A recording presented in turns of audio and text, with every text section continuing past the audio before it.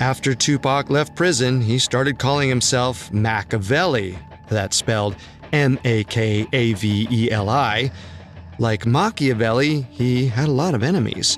But Tupac also related to the ideas of power presented in The Prince.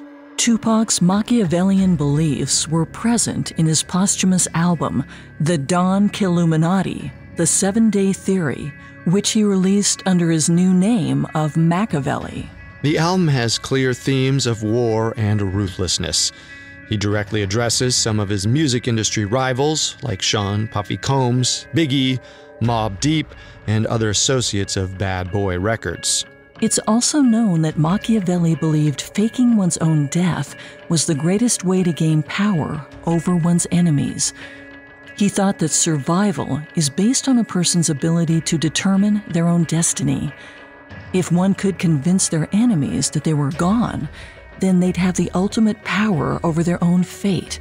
They could no longer be harmed by their rivals. So if Tupac was taking Machiavelli's words literally, maybe he did fake his own death. Tupac's final album is actually what sparked most of the early theories he was still alive. Not only did the songs reference Tupac's future death, but the album art depicted an image of Tupac on the cross. As is told, Jesus Christ came back to life after 3 days. When Tupac died after his 6-day coma, many believed he too would rise from the dead. But it wasn't just the Don Killuminati album that foreshadowed his death. His album All Eyes on Me, which came out after he adapted a Machiavellian mindset, alluded to his fate in the song Ain't Hard to Find. I heard rumors that I died, murdered in cold blood, traumatized pictures of me in my final states. You know Mama cried. But that was fiction. Some coward got the story twisted. The interesting part about this section of lyrics is the final line. But that was fiction. Some coward got the story twisted.